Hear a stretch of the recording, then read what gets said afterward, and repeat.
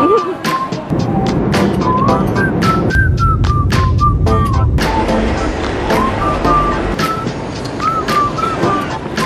it!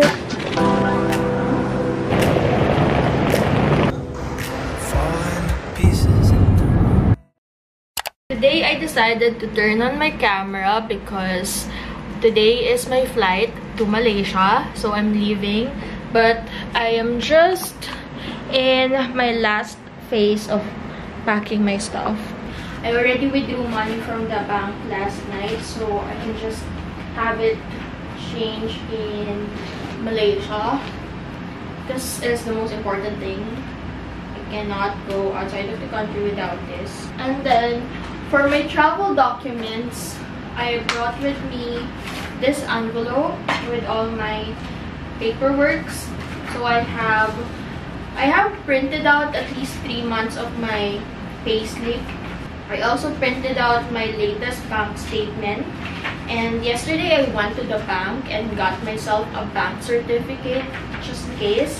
And then of course my vaccination certificate, I also had that downloaded. My COE, I have my COE with me, which shows my travel date as well as my expected return date to the office.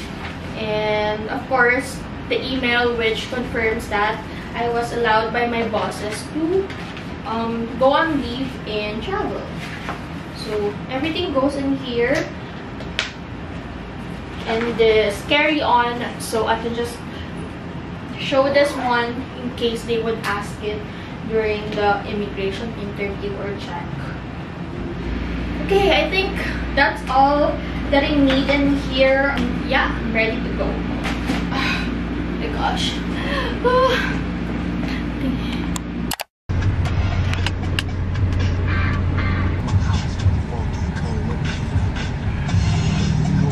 Use the right 2 lanes to continue straight.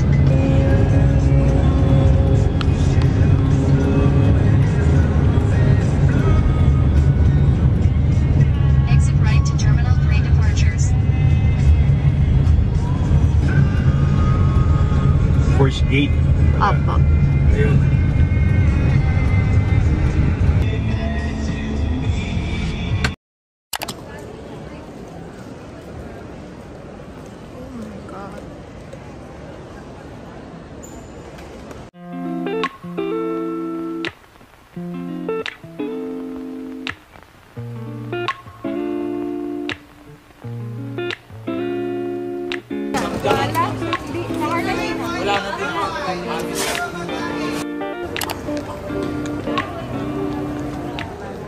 A few moments later. We're through immigration! Woohoo! Yun na lang ulit ako mag-vlog, so hindi na naman ako sanay. Gusto mo ba mag-rice?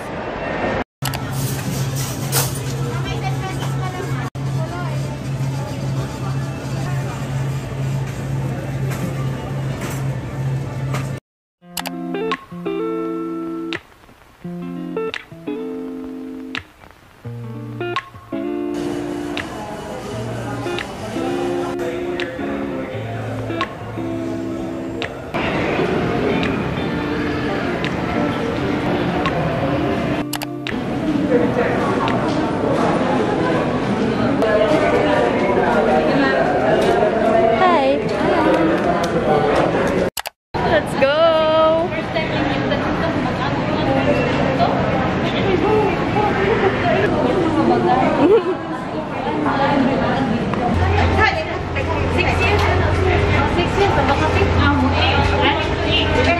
Good evening. Good evening.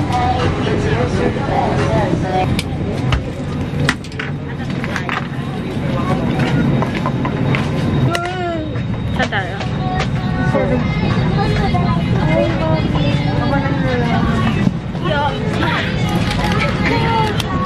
We're here. Finally happening. We are ready boarding down to Kuala Lumpur. So it's gonna be 4 hours of flying. We should be there at 1 a.m. Yeah.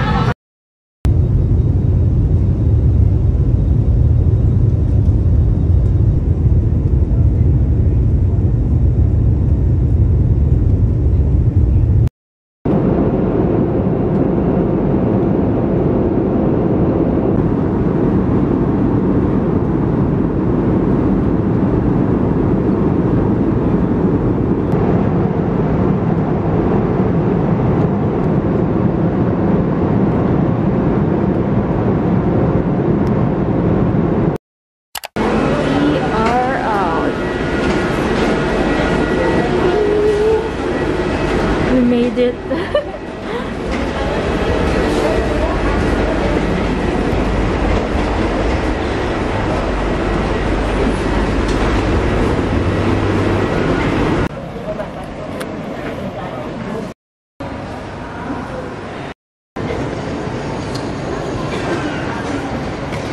Nakuha na niya yung suitcase niya. Yes. So where is mine? Tapos nawala, no? Just my luck. Waiting for my suitcase. Where is mine? I don't see it yet. Found it. Kinabahan ako dun, ah. Kala ko nawala na. Ang tagal niya lumabas. Let's go! We are trying to look for currency exchange, and apparently mas mahal magpapalit dito kasi sa Pilipinas. So that's a bummer because hindi kami nagpapalit sa Pilipinas. How much? Same lang? Same lang dun.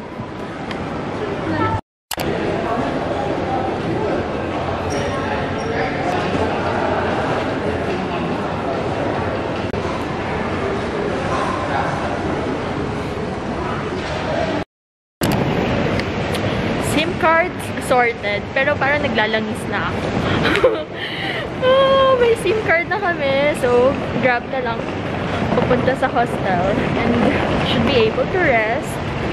Ang sarap pala mag-vlog sa ibang bansa kasi walang nakaka-cringe na feeling.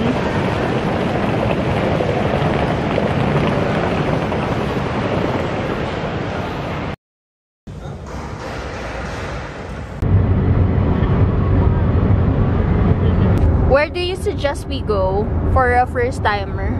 First time, Twin Tower, KL Tower.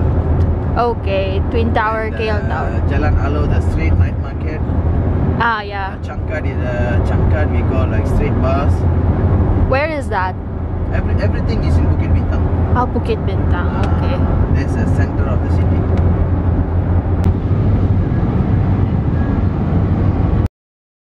It's already the next day of our stay in Kuala Lumpur, but we were so tired from the drive and the flight that we literally just collapsed onto our bed, so I did not get the chance to film a room tour. But what I'm showing you now is the hostel where we stayed at.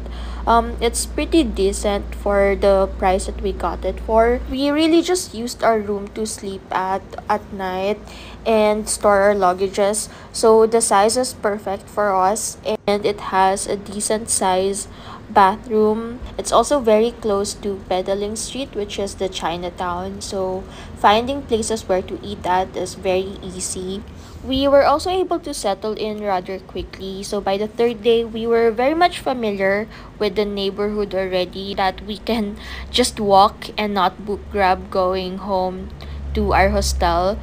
So I recommend this place also if you wanna find a cheap place to stay at while you're in Kuala Lumpur. And yeah, that begins our Malaysian adventure. So please stay tuned for more videos coming soon. And yeah, thank you for watching. Bye!